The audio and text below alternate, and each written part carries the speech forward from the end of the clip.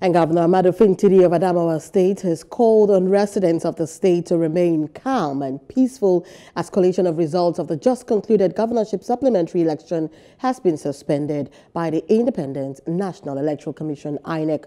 The governor, who addressed a news conference in Yola on Sunday, has commended the national headquarters of INEC for its prompt action, halting the declaration of APC governorship candidate Aishatu Binani as the governor-elect.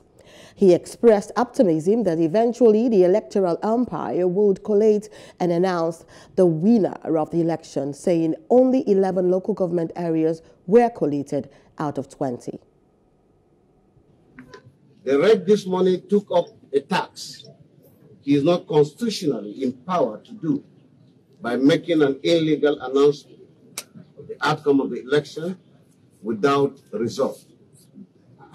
This action is no doubt prerogative, but in this situation, I appeal for calm, as always.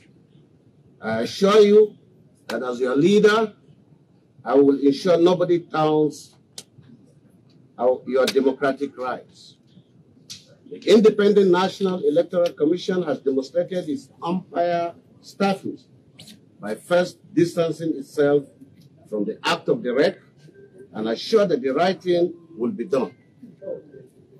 The right thing in this context is the conclusion of the collation at the designated location and declaration of a winner by the returning officer in person of Professor Mele Kerry.